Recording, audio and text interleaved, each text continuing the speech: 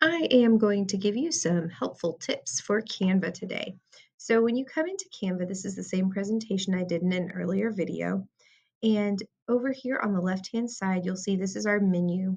If you want to see how to pull up your old lessons or pieces of your lesson, you can always click those three bars to pull it apart or pull it to the back in.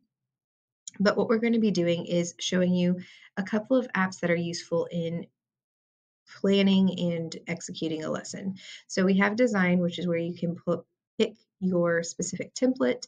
Then we have elements, which are the things you can plug into your template, different shapes, graphics, um, things like that.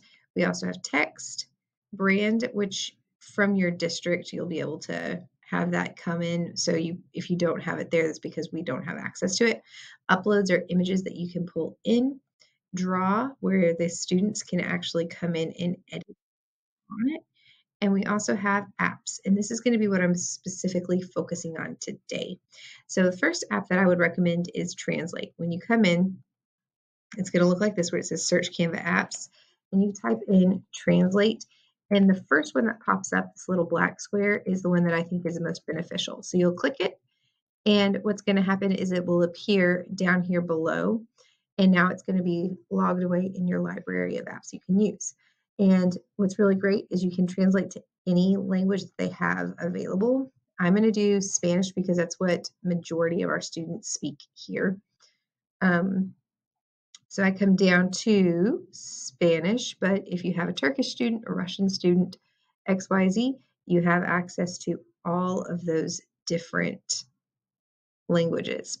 So I click the language that I want it to go ahead and translate to, and I can have it translate my entire presentation or just the one page.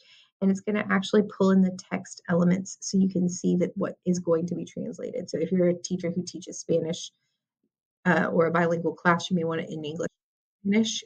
You can actually have that happen as well. And you hit translate, and voila, now my slide has Spanish.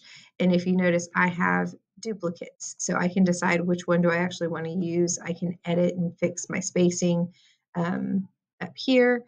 I can do all those things once I get my language in there. And the translation is actually pretty accurate. So that's pretty wonderful as well.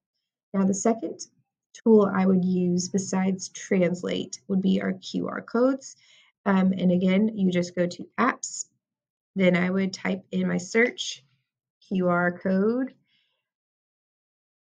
And you don't have to, but you can type in QR code generator if you want. And it's going to pull up a bunch of different options. For me personally, again, I like to use my dynamic QR, and this pops up down here. The main reason I like it is because I'm a little extra and I like to put different colors and shapes and all those different things. And so I can select the QR code I want.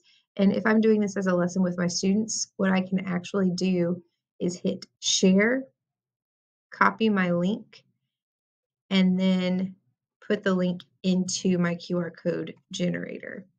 And now I can change the color, the background color, all of those wonderful, glorious things. And once I've picked all of those things, I can add it to my design. And now this is a QR code that my students can scan to be able to have access to the slides when they're doing their lesson. So that's a really cool one that you can add into. So those are my top two favorite tech tips in Canva: Translate and then dynamic QR code. You also have access to a lot of other ones, like YouTube can be pulled in, Bitmoji, Imagine, which is a really cool AI feature, your Google Drive. All of those are wonderful. And if you would like to know more about them, please let me know and I will help you however I can.